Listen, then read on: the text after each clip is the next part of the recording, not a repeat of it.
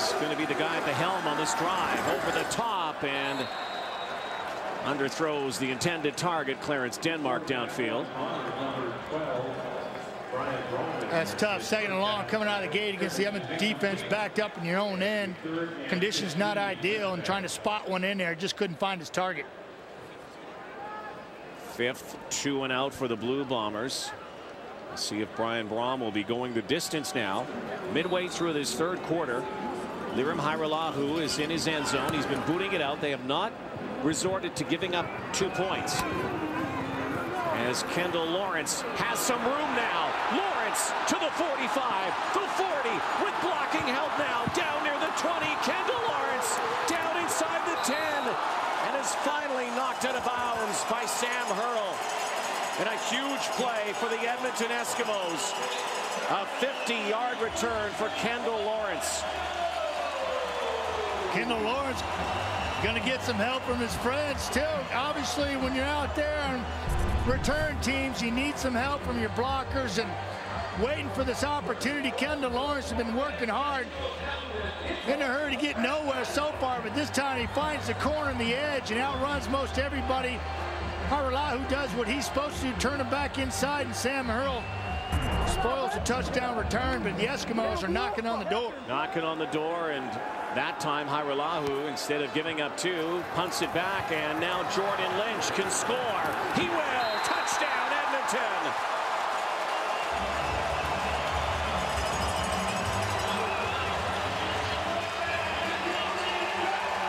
Jordan Lynch's second touchdown score.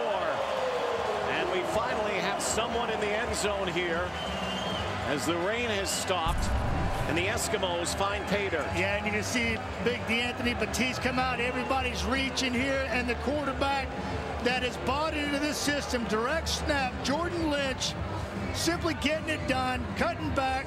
First-year player from Northern Illinois, has a nose for the end zone. Certainly athletic quarterback, but credit to Anthony Batiste getting in there and paving the way. Big body just kind of getting the way, pushing people out of the way, and that's an easy walk in for the quarterback. Nice cut, plants his right foot in the ground, cuts back against the grain. First touchdown of the ball game. Touchdown, but the big assist goes to Kendall Lawrence. Took that back 50 yards, and so Grant Shaw, who has been dynamite on a field goal streak of 15 in a row, but he is only 4 of 7 on point afters. Of course, moved back to the 32 this season, and this one is up and through. So successful point after for Grant Shaw, and a big turnaround here for the Edmonton Eskimos in this third quarter, thanks to Kendall Lawrence.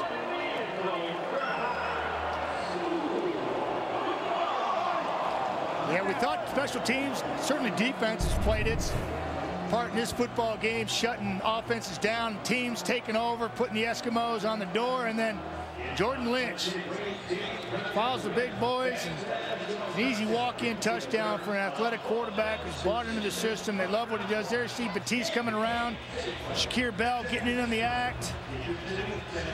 Feels good after a long drought of no scores in the end zone. Yeah, having Shakir Bell, who got rocked on that last drive, back in the lineup.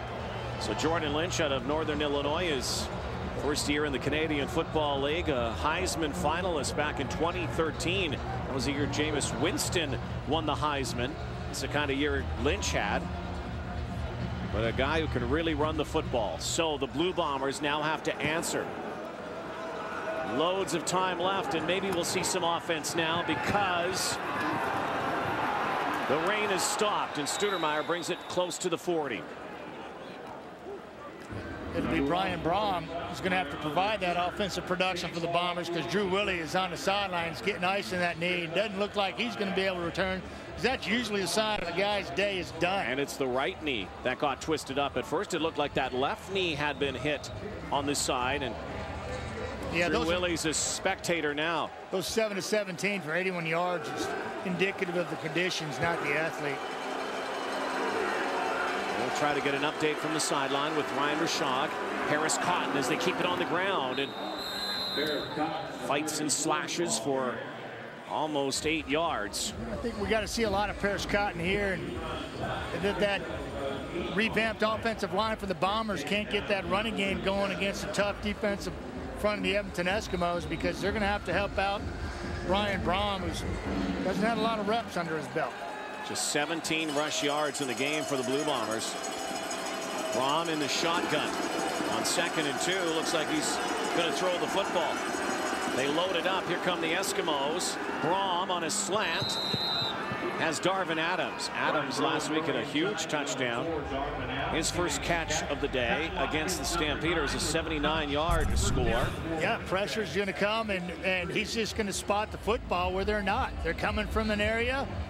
You see the man trying to get in his face. Darvin Adams sits in the hole that the defender just vacated and moved the chains. Former Toronto Argonaut is the go-to guy in Auburn, as Matty said earlier when Cam Newton was there. Brom has time. Now strong arm into traffic. Aaron Grimes with the pickoff, and he's got loads of room. He's got some help here. Odell Willis whipped on a big offensive lineman and he just crushed Aaron Grimes. Devin Tyler brings down Aaron Grimes, but Aaron Grimes has his first pick of 2015. Yeah, double coverage here. No business throwing this football. And you're going to watch Grimes as he's going to play it back here. He's going to just be back, and he's not going to get beat deep in position over the top with underneath help. And you can see it, quarterback looking into double coverage. Easy pick for Grimes. And as Grimes is returning this, Odell's got an opportunity to block Devin Tyler and says, no, you take him. Nobody's going to take him. And he says, thank you very much. Puts a lick on Aaron Grimes. First takeaway for the Eskimos. First turnover for the Blue Bombers. Inopportune time here. Under 5 to go, third quarter. Also down, veteran center Dominic Picard, part of that revamped front line for the Blue Bombers. They can ill afford to lose Picard.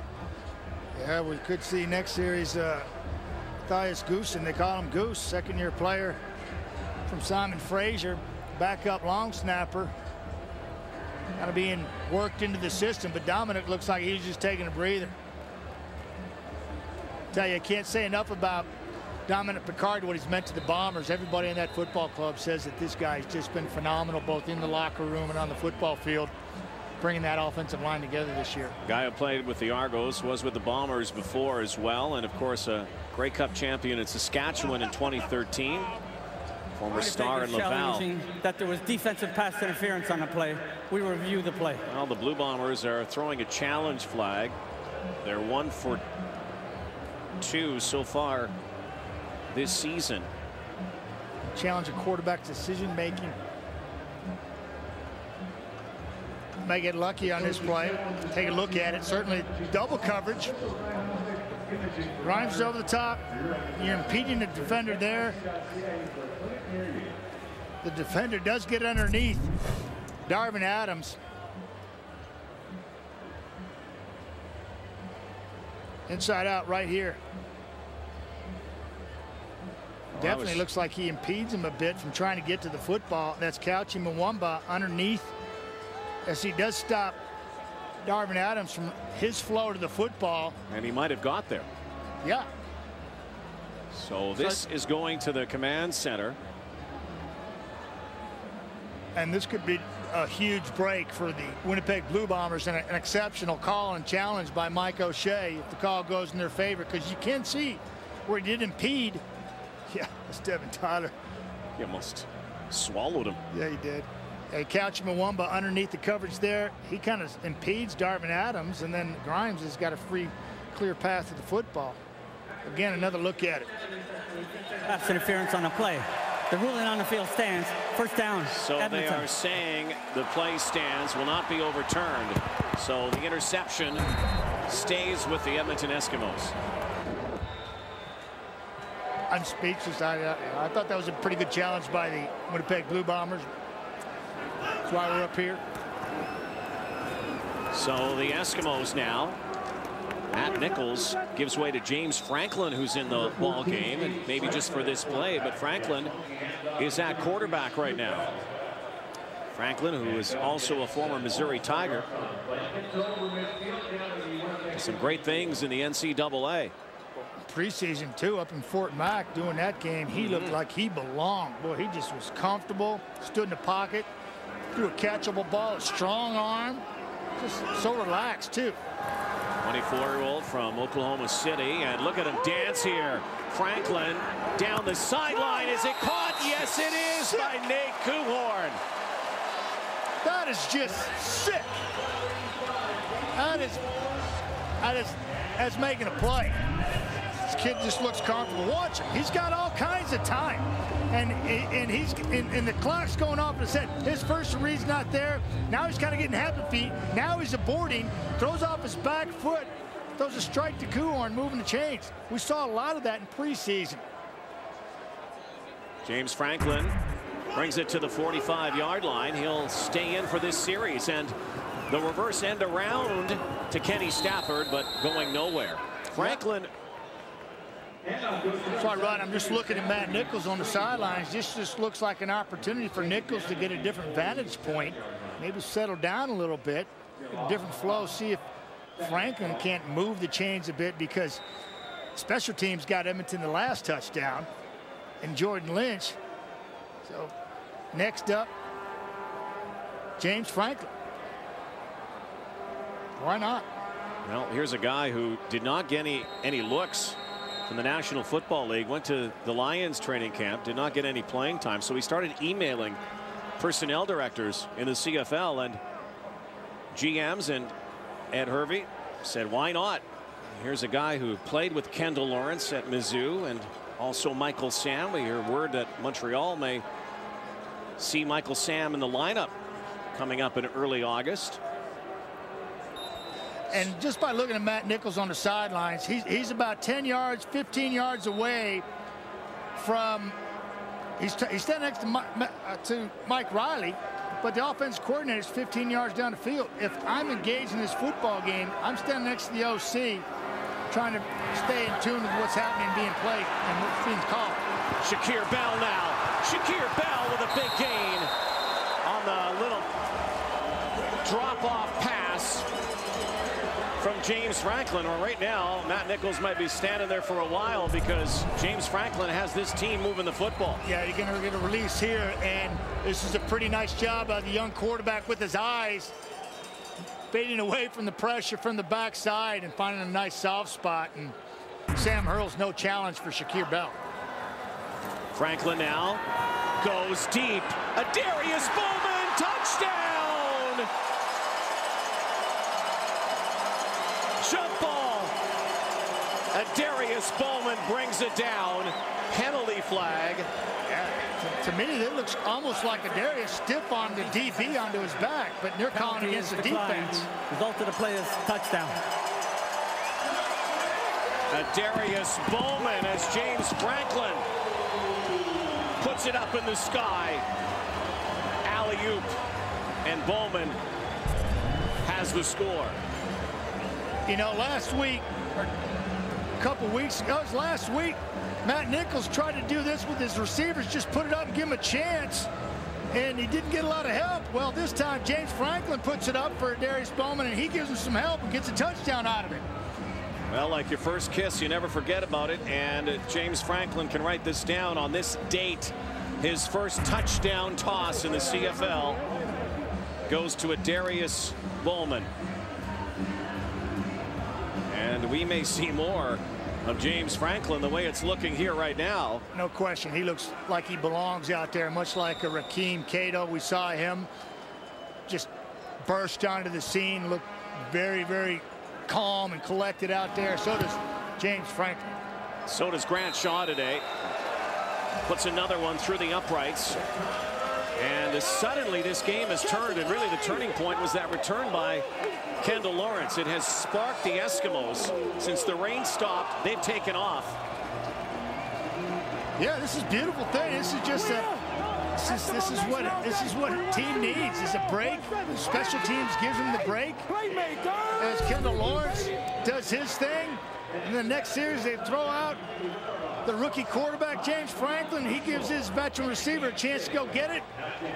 Pays dividends. Eskimos in the end zone for the second time tonight. So James Franklin, the backup, comes in. The Bombers are going to have to operate with their backup and Brian Braum because Drew Willie, we understand, is done for the rest of this game. Hearing from the sideline that Willie injured his knee on a high-low hit. And he is on the sideline and reduced to spectator status now. 2 minutes to go, third quarter. Bombers are going to have to dig deep here under Brian Braum to try to find a way to finally get a win. It's been a long time here in Edmonton. Not looking good for them right now. Julian Feoli-Godino from his 30. Dion Lacey down there. Not looking good at all for the Bombers. Edmonton Eskimos posted a 15-point lead right now, and special teams getting after it, flying around, creating the first big break for the Eskimos, and Dion Lacey getting in there once again. Along, that's just on a regular basis for that kid. Let's go. I went to West Alabama, played alongside Otha Foster there. Here we go, D. And so the Bombers now with Brian Braum at the helm. Cameron Marshall up the gut, dragged down by Armando Sewell. Yeah, I think the Eskimos would be content to give him 4 downs or 4 yards on first down running the football at this point. 16 minutes to go in the ball game. And numbers are skewed. You know, you look statistically over 4 games, it's hard to get a real gauge of where everybody is and how they rank 1 to 9. But just look at last year, a team that really hasn't had much turnover. The Eskimos were 1 or 2 in most defensive categories. Yeah, and same personnel on the football field this week as they had last week. First time in a long time that they've been able to do that. Penalty flag, likely a holding call back there. And that's all Kohler right there. That's a beautiful job of coming back to a well-spotted football. A ball that was thrown with nice velocity and location, and Kohler came back and made the play on the ball. But Winnipeg, the ball number is coming 57. back. 10-yard Devin penalty. Tyler Remains second down. He's replacing Jace Daniels. Yeah, struggling tonight too, but you know, if it wasn't Marcus Howard, it's Odell Willis. It was holding call there. He's had his troubles tonight against this Edmonton defensive line. Well, how would you like to get placed into a game and you see he's some right of out your here. worst nightmares coming at you every single time? He just destroys. It looked like Willie Jefferson. 11th penalty for the Blue Bombers against 5 for the Eskimos. Final 30 seconds, third quarter. Pressure off the edge. Braum settles in and delivers the football up near the 50-yard line for Adams. That's a big play and a good toss. Tight spiral from Brian Braum. Pickup of 18, make it 19 yards on the play. Yeah, and you're going to watch something they like to do, the Eskimos, bring in the corner blitz here. Patrick Watkins off the edge, going to bring pressure right here. You can see him sneaking in, and that's where we're going to go with the football. There's Watkins coming from his corner position. Nicely timed football again by Brian Braum. Again, Braum has already thrown a pick, however. 4-man rush settles in, and that was intended far side for Addison Richards. Young receiver just looked like he was kind of lost there, running into coverage, and the quarterback spotted it where he wanted him to be, but Addison Richards was coming inside in no man's land. Only his second game in the CFL. Right now, big third quarter. Finally, some scores from the Edmonton Eskimos, who lead 18-3 after 3 here at Commonwealth Stadium. 3 heading to the fourth quarter here in Edmonton. Good news is the rain has stopped. Bad news for the Winnipeg Blue Bombers. The Edmonton Eskimos have not. No, they haven't, and they've kind of come in different ways. And we expected special teams and defense to be a big factor in this football game. It's turned out that way. Kendall Lawrence provided the Eskimo offense with an opportunity. We saw Jordan Lynch taking in on a direct snap to him. Play designed for him and used his athletic ability. And then his defense took over. Aaron Grimes on an interception from Brian Braum. Ill-advised pass. Next thing you know, James Franklin, young quarterback in. You know, for Matt Nichols, and he drives him, you know, halfway down the football field and spots one to Darius Bowman, and really has put this game, you know, out of reach for the Winnipeg Blue Bombers based on what we've seen the first 3 quarters. This kind of has been the year of the backup quarterback, though, in so many ways, with stars going down. And maybe it'll be Brian Brom who can help lift the Blue Bombers, try to drive his team on 2nd and 10. And a good move there as Brom kicks it outside. And he's got to go. Oh, he gets a big hit.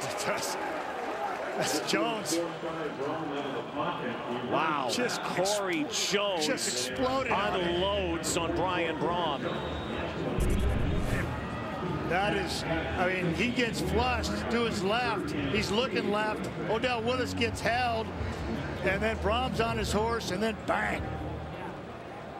He gets his head in front of that and wraps him up and drives him. Brom ain't getting that. And the Blue Bombers again have to kick the ball away. Hiralahu is going to need to ice that leg at the end of this day. Kendall Lawrence, who helped change this game in the 3rd quarter. So it has been now the battle of the backups. And will it be James Franklin coming back in for Edmonton? Indeed it is. It looks like Matt Nichols' day may be done. I really think that they've been kind of down on Nichols. You know, he threw 3 picks last week, although he's won his last 2 starts. His quarterback efficiency rating is the lowest in the league at 64.7. And, you know, this kid, they really like him. And talking to Ed Hervey yesterday, he couldn't say enough about him when I asked about him, and said this kid's got so much poise, and when he gets his opportunity, he'll shine. And so far, Ed's been bang out. Well, the power of email. If you're a recruit out there, you want to play, start emailing people as Franklin goes down, brought down after a couple yards. Franklin was the MVP of the Independence Bowl. He won the Cotton Bowl back in 2014. He's not far removed from college. No, he's not. And, you know, this is Westerman coming off the edge, going to force the issue, and Batista's there. Westerman kind of loses footing and allows Franklin an opportunity to find some space, but got to get down and preserve, take advantage of this opportunity. Nate Collins brought him down. It's 2nd down and 7 here, early 4th quarter. Skies have cleared, and that ball, the first incompletion thrown by Franklin since he came to the game, that was way behind his former Tiger teammate in Missouri, Kendall Lawrence. That'd be a scary connection, watching those two play college. Been a lot of fun. Sure they are familiar with each other. Looked like Kendall just couldn't believe the ball wasn't located perfectly there. Kind of reached back kind of nonchalantly and trying to make a tough catch. Well, the Blue Bombers now maybe need a spark from their special teams. Studermeyer trying to get outside, and he's not going anywhere. That's Jordan Lynch. Jordan Lynch, the quarterback on special teams, makes the tackle. They've got everybody doing everything today, and it's working, including a Darius Bowman's alley-oop. Jordan Lynch is right about there, and he's on his horse, and he's got to run a long way. And he's a quarterback. Yeah, he is, and he's running down there. He's assumed this responsibility that Pat White had for the Eskimos, and he puts his head in front and makes an athletic play right there. Boy, people are excited, too, for the quarterback. That's fantastic. So Jordan Lynch, let's put it, okay, he's got a couple carries, he has a touchdown, and he has a special teams tackle. As Cameron Marshall can't be dragged down. That's a big run for the Blue Bombers, who are still very much in this ball game, but they're going to have to get it done without Drew Willie. 12-yard gain for Cameron Marshall. Yeah, Arizona State. Jordan Lynch right there. Now he's warming up. We couldn't see him. Look at him. He's smiling. His coach put me in. I'm hot. Well, he's throwing alongside James Franklin, as it looks like Matt Nichols again is going to give way to Franklin here. See rotating quarterbacks. Game that began in rain showers. It was 4-3 at the half, and the Eskimos have taken over in the second half. The Blue Bombers have not scored a touchdown against the Edmonton Eskimos since 2013. That's just ridiculous. And it wasn't even an offensive touchdown. The last touchdown they scored was scored by Javon Johnson on a fumble return. They're having all kinds of trouble against the Eskimos. Last year they certainly did. Combined score 67-12 and 2 victories for the Eskimos. 3-man rush. Brom on a 3-man rush is going down, or is he? No, he's not. Finally goes down as Koshi Mwamba puts the finishing touches as Marcus Howard had him. A couple of others had him, and now a late penalty flag. Might be roughness or objectionable conduct. It came very late. I don't know how Brian Braum stayed on his feet. Something after the play, away from the play. After the